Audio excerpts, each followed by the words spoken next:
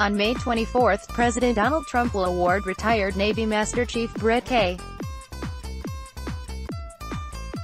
Slabinski, a veteran of SEAL Team 6, the Medal of Honor for his actions on March 4, 2002, while leading a joint task force during Operation Anaconda in Afghanistan, the White House announced Monday.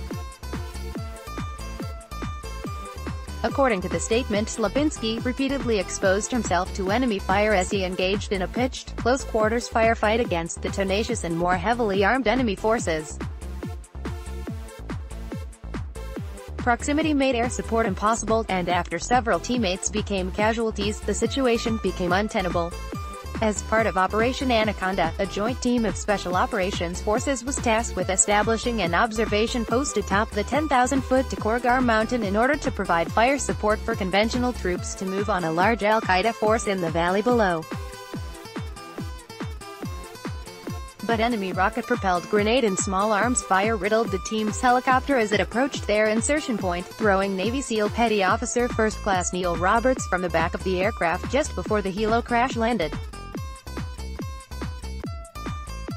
Slabinski rallied his remaining team and organized supporting assets for a daring assault back to the mountain peak in an attempt to rescue their stranded teammate, according to the statement.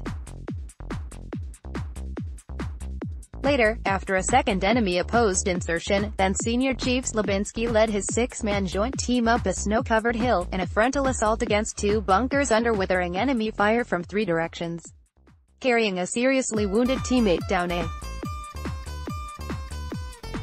sheer cliff face. He led an arduous trek across 1 kilometer of precipitous terrain, through waist-deep snow while continuing to call fire on the enemy who was engaging the team from the surrounding ridges, the statement continues. During the subsequent 14 hours, he stabilized casualties on his team and continued the fight against the enemy until the mountaintop was secured by the Quick Reaction Force and his team was extracted.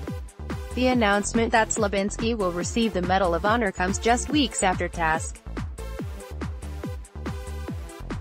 John Chapman, who was on the mountaintop with Slabinski and was killed in the same battle, would become the first airman since Vietnam to receive the nation's highest award for valor. While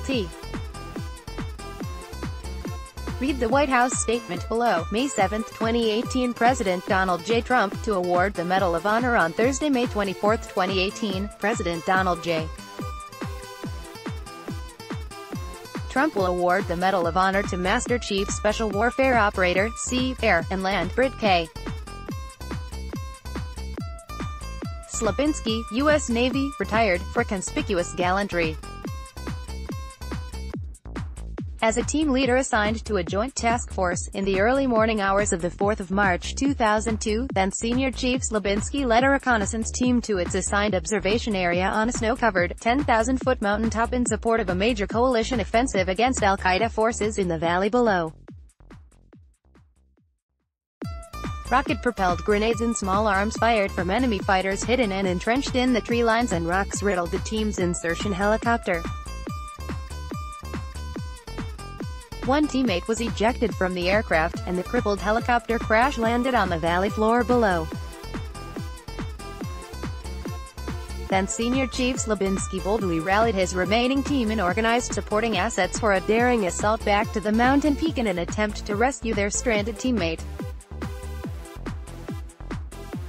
Later, after a second enemy-opposed insertion, then Senior Chief Slabinski led his six-man joint team up a snow-covered hill, in a frontal assault against two bunkers under withering enemy fire from three directions. He repeatedly exposed himself to enemy fire as he engaged in a pitched, close-quarters firefight against the tenacious and more heavily armed enemy forces. Proximity made air support impossible, and after several teammates became casualties, the situation became untenable.